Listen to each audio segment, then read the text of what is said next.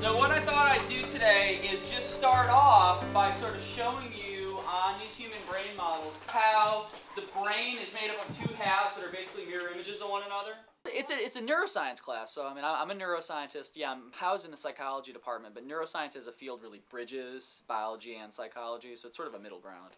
And it's called the chiasm because if you were to take off the pituitary and some of the associated tissue, it looks like an X, okay? So to think about the sheep brains now, we can look at animal brains, because, particularly mammalian brains, because they're virtually, not identical, but they're incredibly similar to ours in both structure and function.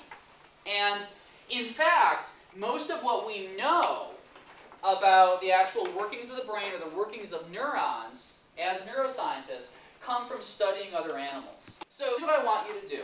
Over here on this table, grab your tray, come up to the sink, and I'll give you a brain, okay? You're gonna get a whole brain. You'll have two hemispheres.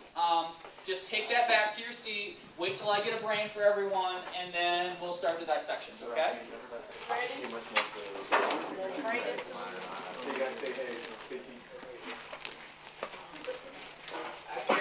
I've used Carolina's stuff exclusively. They're a local company, they've supported us all along. The preserve that they use is non-toxic, which is really nice. I mean, I grew up using formaldehyde and formalin preserved stuff, which is really nasty. It's toxic, and it's awful stuff to work with. It does weird things to the tissue.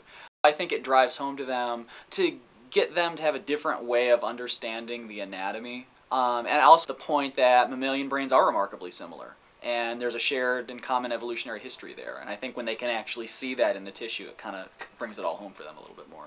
All right, so everybody's got a brain. Good? You see those? Those are the olfactory bulbs. Okay. Well, for those of you that have your brains turned upside down on their plastic stands, if you look at the human brain, there are two white things that are protruding under the frontal lobe. You see those? Yeah. Those are human olfactory bulbs. Okay, well, who's got the bigger olfactory bulbs, humans or sheep? Sheep. What's up with that? What sense are we talking about? Smell. Smell, okay. So why would sheep have proportionally larger olfactory bulbs compared to humans? They use their sense of smell more than humans do.